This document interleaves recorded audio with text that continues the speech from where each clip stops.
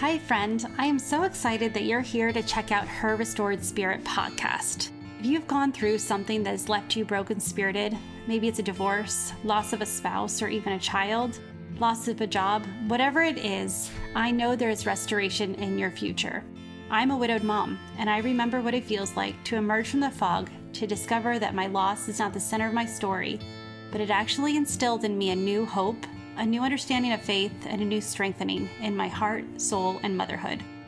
I have finally understood that God has taken my test and formed it into my testimony, and that's why I'm here with you. I want you to step into your purpose, into a newfound joy, and to turn a new page in your book, because I believe you are on the brink of full restoration, unlocking a confidence that you didn't know was inside you, and understanding how to live more fruitfully with purpose, joy, and permission to be washed in possibility. It's time, friend, to reclaim your restored spirit. Hey, welcome back to Her Restored Spirit podcast. My name is Tammy, and I'm your host. And today we are wrapping up the series Unhook Yourself. I realized that I actually have another 10 to 15 things that I could use for Unhook Yourself.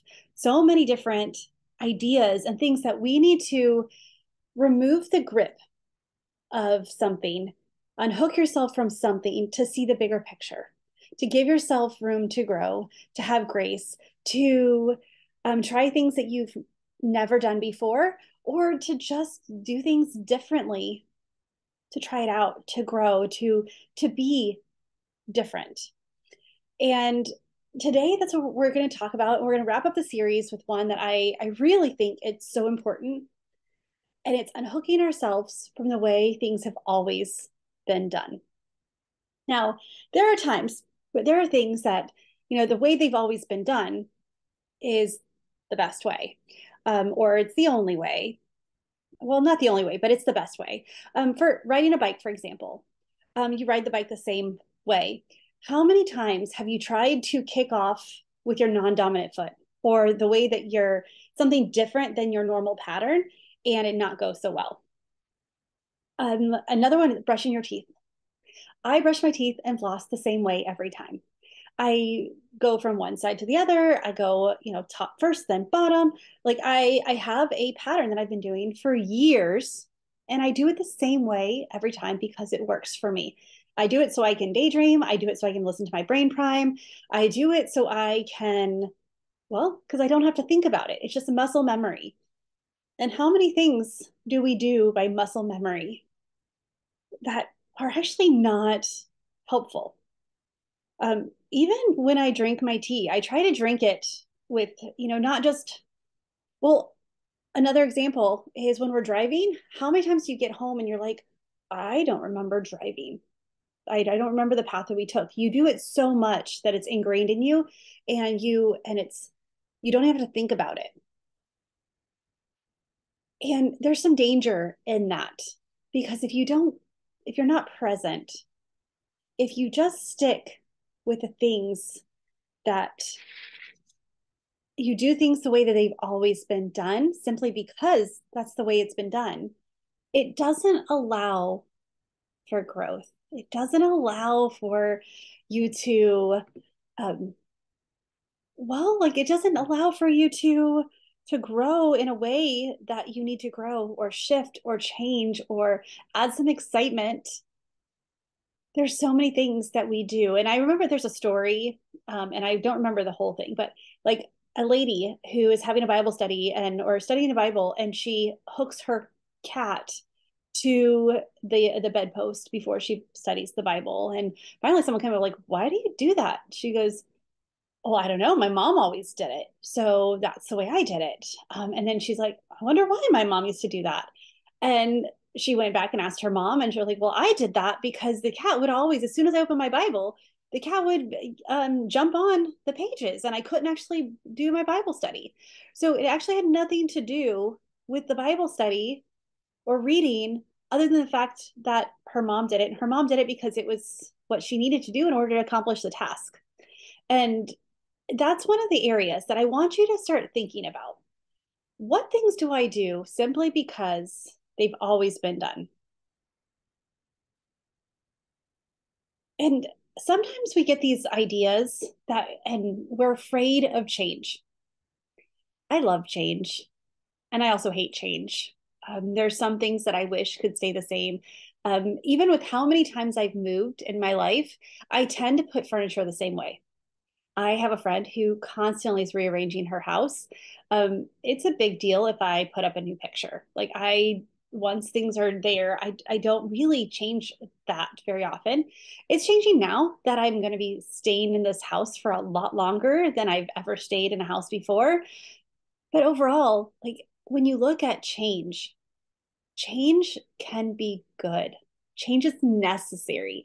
Let's face it, if trees did not shed their leaves, if we didn't have fall, we wouldn't have spring. If we did not, if those trees held on to their leaves, we would not have fruit. We would not have new growth. The trees would not get bigger.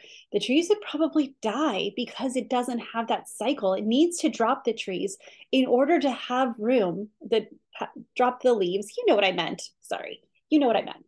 Has to, in order to grow, to change, to shift, to go to the next season, it has to shed something from the current season. And everything has a place, everything has a time. And girlfriend, some things that you're doing, it needs to go. You need to unhook yourself from things that it's always been done just because it's always been done that way, because it's easier, because it's safe. And we've talked about what safe does for our brain. Our brains love safe. It does not like change. Our brains do not like to try something new. And why? It's because it doesn't understand it. It doesn't get it. It doesn't see how it's going to be good. And so we have to show it. We have to tell it that. We have to show how it's going to be good, how we can succeed. And it's, our brains want to keep us right where we are. And I'm talking now about like simple things, like changing how you brush your teeth or changing some things that we can change, like how we dress. Now that I'm in my 40s, I have no desire to dress like I was in my 20s. I actually think I dress better than I did in my 20s. I was really afraid of I didn't want to stand out. I didn't wear a lot of colors. Let's face it, much of my 20s, I wore a uniform. So I was blended in with everybody else and I was in camouflage. So you couldn't see me anyway. But we we grow, we change, we shift, and releasing ourselves from those things, like how you've always, if you want to wear a certain dress, wear it. It's so interesting. I have a friend who was like, hey, how does this look on me? Can I pull this off? And I'm like, do you love it? She's like, well, yeah. And I was like, do you feel confident in it? She goes, well, if it looks good. I'm like, well, do you think it looks good? And she's like, yeah. I was like, well, I think it looks adorable. I think it looks great. And I think you can rock it if you have the confidence to rock it, rock it. I I tried something new last year during the summer because I wanted to wear dresses, wanted to wear more. Like I am super white. I don't tan. I don't tan at all. And so when I wear shorter dresses or midi length or T length or right above the knee, like I have some bare white legs. And so I would not, for years, I would not. I would wear jeans even in the summer, even though it's Oklahoma summer, simply because I'm like, well, I'm just too white to wear to wear a dress like this. Like it's not who I am. And then I started growing a little bit and I was like, what do you mean it's not who I am? I want to be somebody who wears dresses. So last summer, I wore a dress almost every day. Almost every day I wore a dress and I loved it. It was cooler. It was more comfortable. It was the lazy way of getting dressed because they were, like they were super comfortable. It was like wearing yoga pants. Um, and I liked the way I felt in them. So I made that change. I became the person who wore dresses, shorter dresses. And you know what? I'm like, my white legs are my white legs. I'm in my 40s. They're not changing. And it feels better. And when I took the confidence to wear it, I had my friends be like, well, you look really great. Oh, I can't even, you can't even tell your legs are white. Like, okay, well, we won't go that far. But you know what I'm saying is that if you want to change the way you dress, the way people see you, the way, if you want to change your friends, your hobbies, if you're feeling there's a change inside of you. And let me give you some of the things that I wrote down. Like, here's 10 ways to know you're kind of stuck or you're feeling that need to change. So you're getting anxious about it. And one is you take longer than necessary to complete tasks. If it takes you longer because you are trying to hem and haw and you want to change, so if you're noticing that it's taking longer to complete tasks, it may be a sign that there's a change coming or a change needed.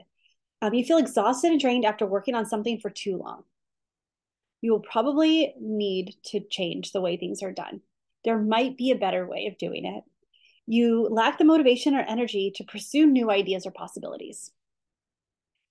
If you have that desire and you stuff it down, you're going to lose the motivation and the energy to try anything new because your brain is going to be like, oh, I like the feeling of just staying right here. So that new idea, we're just going to stuff that down. And it's going to be exhausting because you're fighting against what you need. And you need a refresh. You need a change. You need to unhook yourself from the way things have always been done. See, you start procrastinating excessively. You avoid certain things. This is one of my favorite things. And when I start avoiding things, now it's a cue that something needs to change. Why am I avoiding it? What aspect of it am I avoiding? And those are the questions that I ask myself. You're unable to break out of old habits and patterns of thinking and doing things. That thought of, well, this is who I am. I can never change. I long for something different. I wish that I could be more like that. I wish that was possible for me. If you start wishing, hoping, dreaming, thinking, and praying for a change, but then don't take the steps, there's something there. It's incongruent. There's no harmony in your body. And that desire is there. And again, we talked about something similarly, like changing the way you dress. I will say though that changing the way you dress and that confidence it feels, it gives you a boost in who you are and how you feel. So go for it. I cut my hair short. I was down.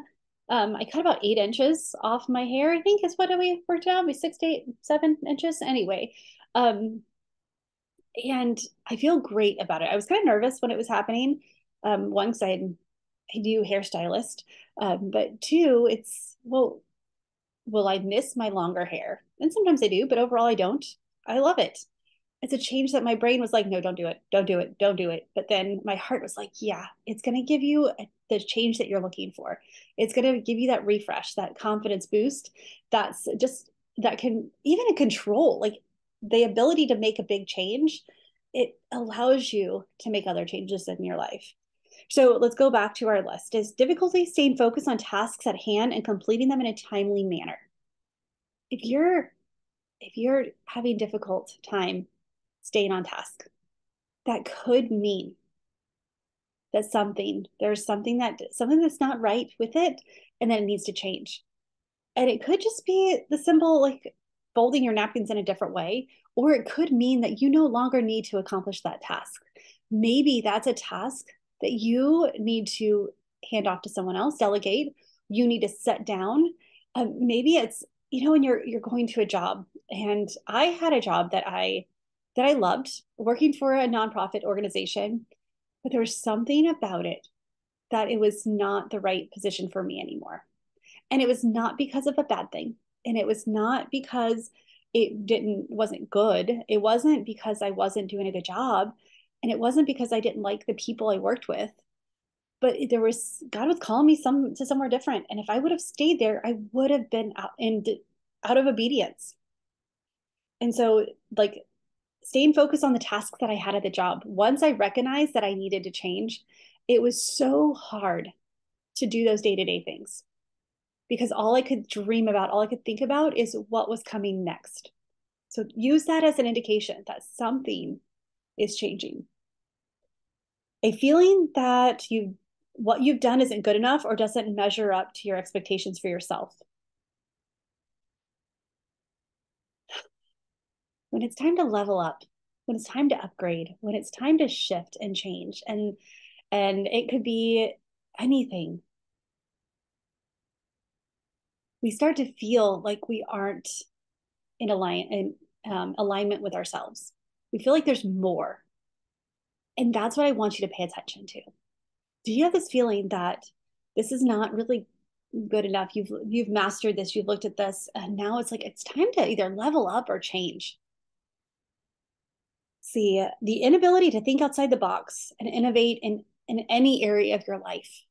Again, this goes with that when if you're wanting change and you shove it down, there's going to be more things. And so you lose that creativity because you're actually blocking it. You lose that ability to come up with creative ideas because you're in autopilot doing the same task the same way. Going back to the teeth brushing, a lot of people will say if you want to start making a change, if you want is if you will start brushing your teeth with your opposite hand, that changes the way that your brain brushes its teeth. It's going to change the way your brain actually will have to focus. I'm a lefty, so if I have to do it with my right hand, like I have to focus intently. It takes intention, purpose. It takes my like all of my focus. So something as simple as that, and they're saying, okay, well, what about that experience lit me up? What about that experience was difficult? Which part? Why did I do that? But it gives your brain that jolt of, okay, I can do something different, and I didn't die. Because, like I've talked about before, our brains do not know the difference between an emotional threat and a physical threat. Let's face it, brushing your teeth with the wrong hand, you will not die doing that. I think I can say that pretty boldly, um, that statement, and it'll be as close to 100% true as possible. You know, something may happen while you're brushing your teeth, but I can't help that. Um, but it's an emotional threat because it changes the way you do things. It's not a physical threat, but your brain, your body will react to it the same way. It will. And so feeling like there's no room for growth and improvement. If you're feeling like there's no room for growth, you want it, but there's no time, there's no margin, there's no rest. You don't have the funds, you don't have the ability, you don't know how, you're stuck, you manage life instead of living it. That is a sign that growth is exactly, you need to unhook yourself, like remove those old ways of thinking and find like do whatever you can do to get to that moment, get to that where you can grow. And then finally, there's a sense that nothing you do matters in the grand scheme of things. Girl, what you do matters. When you start feeling like you don't matter, please let the big warning lights go off. Please recognize that as a sign that something needs to change. And you can shift. You can change small things, changing your daily routines, changing how you look at things, changing how you think about things. And I want to talk more about this because a lot of things of what we need to unhook ourselves from is the way we see ourselves, the way that we do things that doing things the way they've always been done because we believe about ourselves the same thing we've always thought, that I can't ever achieve things, or I'm not worthy of this, or I don't deserve this, or I'm not capable, or I don't know enough, or I don't have enough. Um, or if you knew what I did in the past, or if you knew what I've been through, you would know that I didn't deserve this, or I don't deserve anything good. These are all lies. And if you take one thing from this podcast, is that those lies are not how you should run your life.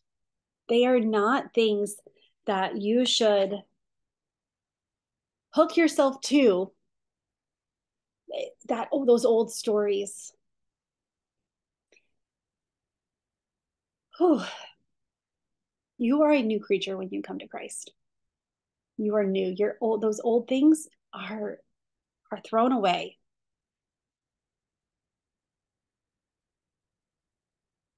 Just like the trees shed their leaves, you can shed those old thoughts. And if you don't know how to, reach out because I can show you how. I can show you, walk you through the step-by-step process. But the biggest thing is I want you to recognize that those are lies and they're not true.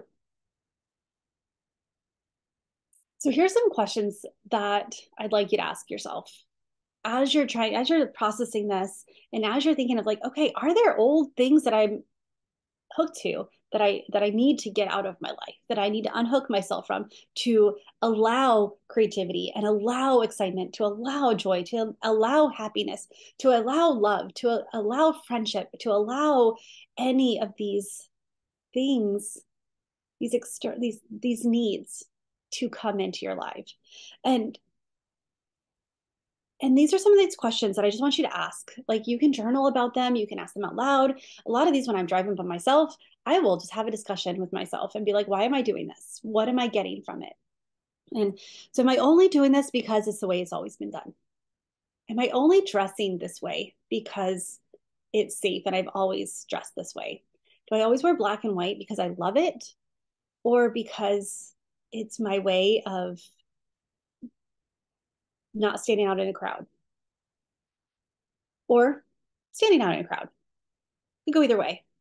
Am I am I who I am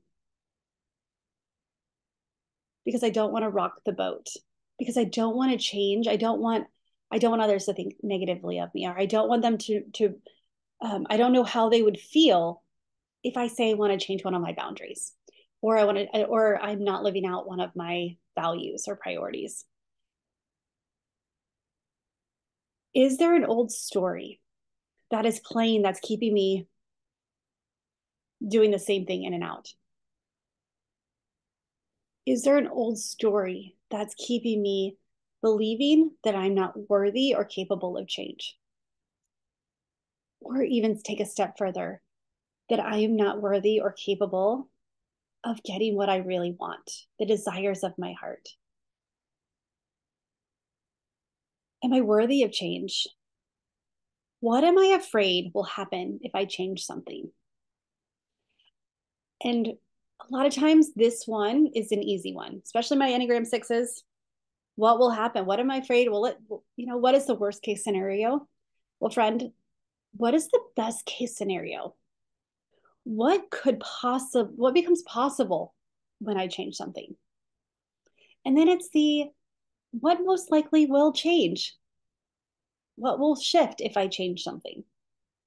Because it's typically not worst case or best case. It's typically somewhere in the middle, but we don't allow ourselves to think about the best case scenario or even the like positive side. We go straight to all of the worst case scenarios and all the bad things that could happen. And a lot of those are just there. They are that we have no evidence that they're true or they could be true. It's keeping us safe. So, friend, don't hesitate because you don't know the outcome. You can always go back to doing things the same way. But what are you giving up by not saying yes to yourself and growing and trying something new, discovering who you are? And I heard a quote yesterday. This is don't lose your presence by giving power to your past. We have so many stories in our past, stories that make us react today, ways that we don't really want to react. Old stories, old patterns, old actions. We don't have to lose our present and our future by giving too much power to the past. So I want you to think about that. And as you're thinking about that, because one of the things that when I was trying to grow is I didn't, there's so much information out there. So much, so much. And yet I didn't know what was for me. I didn't know what will work. I have a group that it's discovering you. And we're going to go step by step through this process of figuring out where we're hooked to, finding out our strengths, finding out our weaknesses, finding out our fears, understanding where they came from, and then giving yourself that privilege of saying, okay, what do I want to do with it now? Who do I really want to be? What do I really want to do? What is God highlighting for me? And what is He calling me to? How can I be the best version of myself for my family? How can I come alive again and get out of this numbness that I feel as I manage my day to day life and take my kids to here and there and so they can live their best lives? And yet I feel like I am just managing or being pulled through mine. Friend, that is not a good enough life. That we are, time is our most precious resource. Every moment you stay stuck in that feeling is one that's gone for good. How much more life would it give your family if you came back and you took control, you decided that you were going to have hobbies and show them how to enjoy life instead of the just driving them from place to place and listening to podcasts about change but never changing. So this group is for you, and it's a lot of fun. We do some, like I said, step by step. I will not leave you. I will give you the tools and then walk you through how to use them. We will implement them, and then we will start to see changes. We talk about the things that we're hooked to that we want to change. We talk about those things and we bring them to light. You will figure out a few things that you didn't, some thoughts that you never even realized you had. Those old stories that are playing on repeat, that negative bias that you're like, well, I don't know why I'm doing what I'm doing. We'll figure that out. I promise you. And with that, you could say no. You can listen to this and say, it's not really for me. I can figure it out some other way. There's so many books. How many books have you read? How many I have read? I'm a book lover, and I read a lot of books, and I also collect books. Um, but I love learning. And then I would put books down. I would read them, and I'm like, okay, feel good, put it down, and then not implement it, or try to implement it. It would last a couple of weeks, maybe even a month, and then those old habits and patterns would creep back in. You can allow that to happen. And I guarantee that in 4 months from now, 6 months from now, a year from now, you're going to be in the same place and possibly worse because you knew you had an opportunity to say yes to yourself and you didn't take it. You knew that there was something that could help you, someone. This is not a watch this video and implement this. It is I walk with you on this journey. You're with like-minded women who may not have the same stories as you on the outside, but when we start cutting through all the BS, cutting through all of the and get down to the core of it, we all have the same needs. And this is why you shouldn't do it alone, because you can see that you're not alone. That and it's so much easier to see in someone else being like, girl, of course you're worthy of this. Do you not see how amazing you are? But we can't see it in ourselves. We have our blind spots. And in a group, we're able to show them gently, tell each other about them, and then we're able to help each other put them down. Do not wait to do this. Do not wait. Because when you wait and you say no to yourself, when you say no, I don't think this, I can do it on my own. Girl, if you could do it on your own, you would have done it already. That is something that I have learned, why I will always be in a coaching group, because I have my own blocks. Um, I was called out recently because I fell back into an old pattern, an old way of thinking. And my friend Rihanna was like, is that really what you want to think? I was like, "Ooh, I didn't even realize that I was back in there. Let me shift my brain prime and let's do some matrix work and get that out." But I immediately knew I had the tools to fix it.